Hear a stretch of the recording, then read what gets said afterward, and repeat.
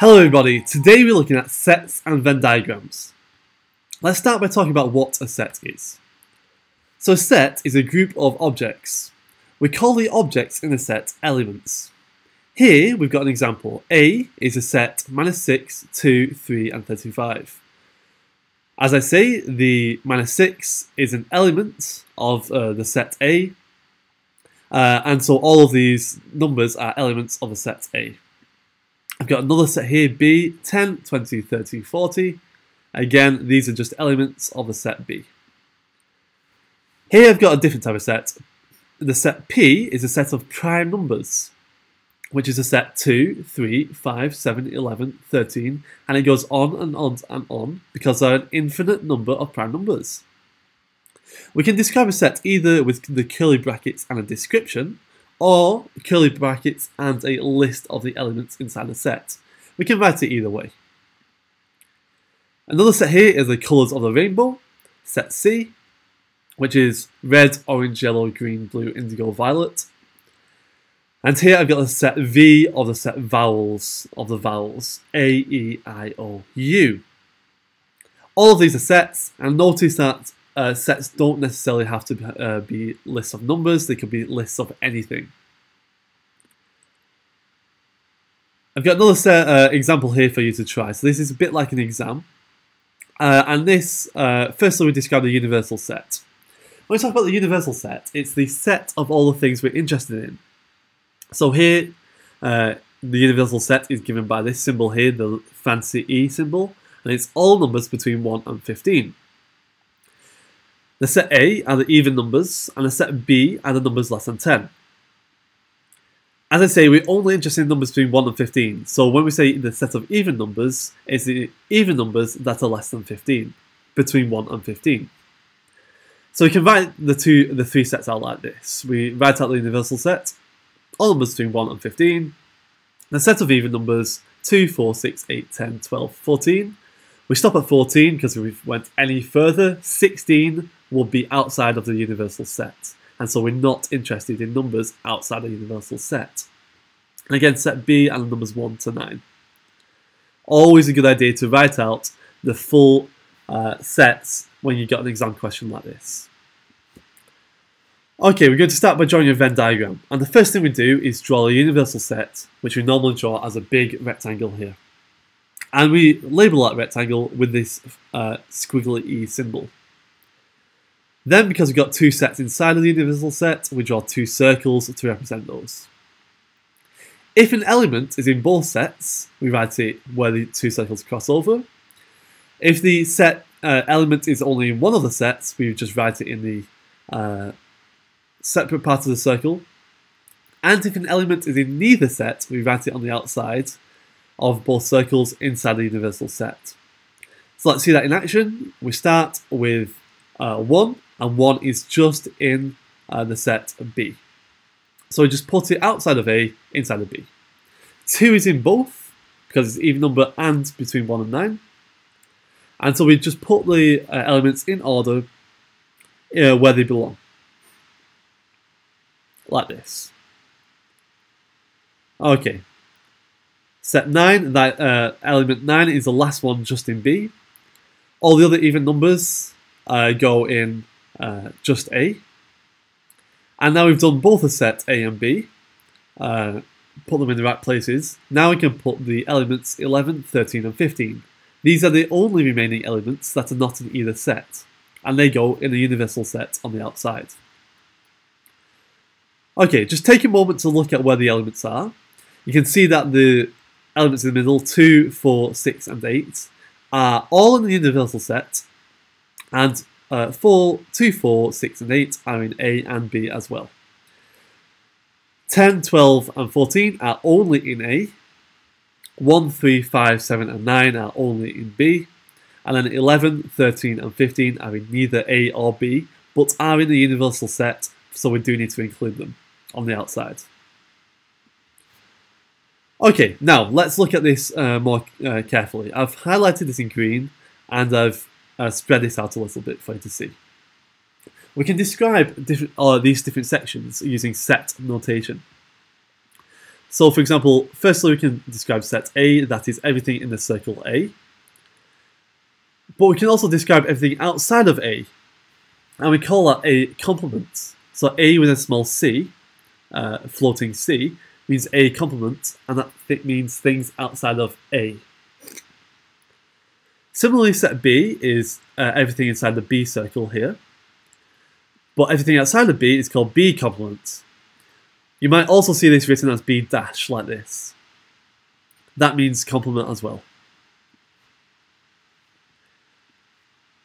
Now we can talk about a union B. The union symbol is just a big capital U. A union B means everything in A, everything in B, and everything in both of them.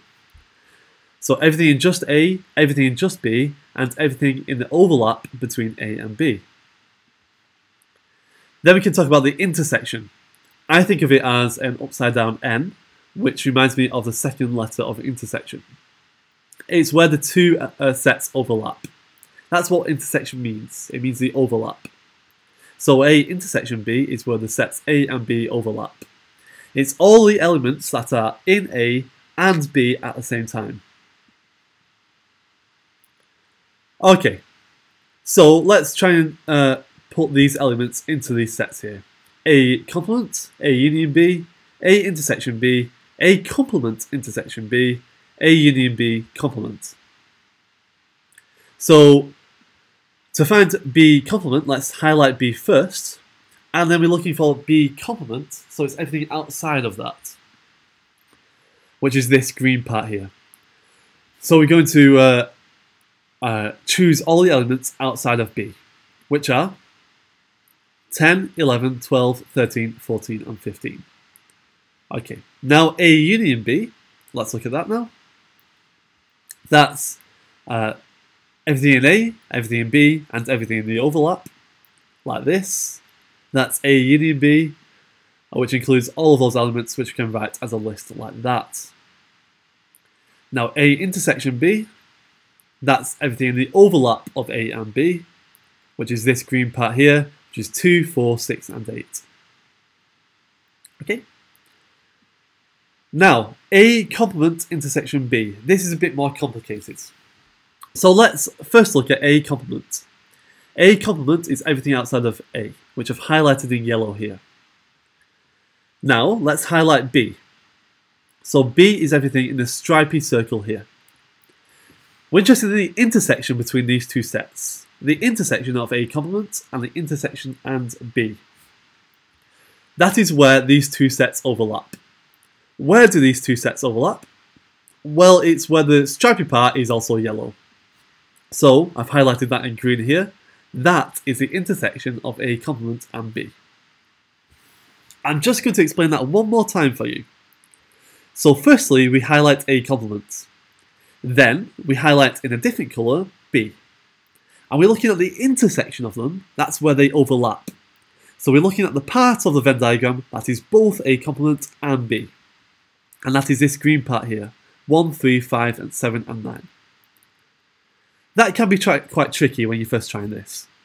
So you might want to rewatch this video so you definitely understand how I got these numbers here from A complement intersection B. Now let's do A union B complement. So let's highlight A union B for a start. That's this yellow part here. But because it's in brackets with a complement, we want the opposite of this. And so we highlight everything outside of that. And that's this green part here. 11, 13, and 15. Okay? So we list those 11, 13, and 15.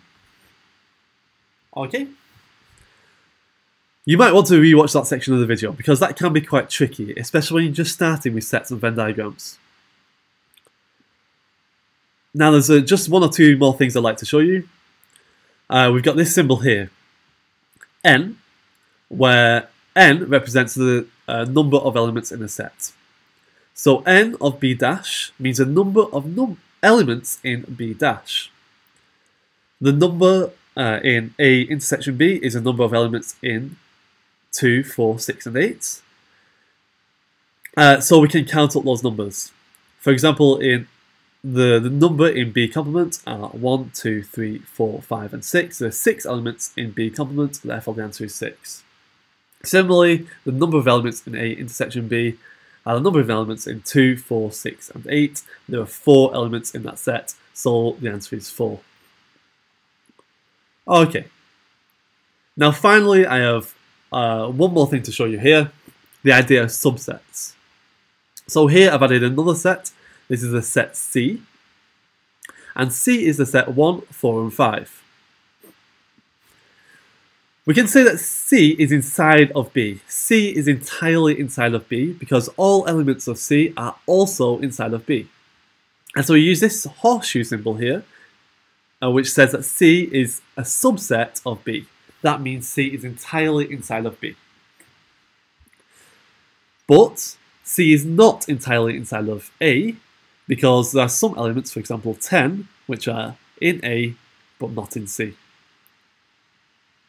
And so we use this crossed out horseshoe symbol to say that C is not a subset of A.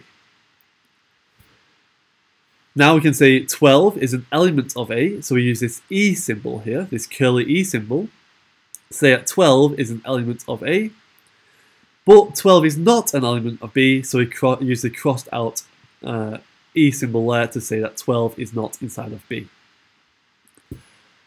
Okay. That is everything I wanted to show you in today's video. So I've got some practice questions for you to try here. I'd like to start by drawing a Venn diagram for these sets. The universal set of letters here, where S is A, D, V, N, C, E, and the set T is M, A, T, H, S. Put these elements inside a Venn diagram, draw it carefully, and remember to write the elements that are in both inside the overlap. Then I write down all the elements in these sets. So C complement, S complement, S union T, S intersection T, S complement, union T. Then finally I'd like to answer true or false to these questions here.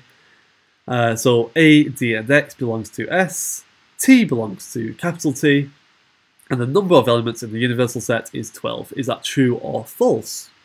Okay, so pause the video. As I say, take the time. Should take about 3 or 4 minutes to complete that, and when you're ready you can see the answers in 3, 2, 1.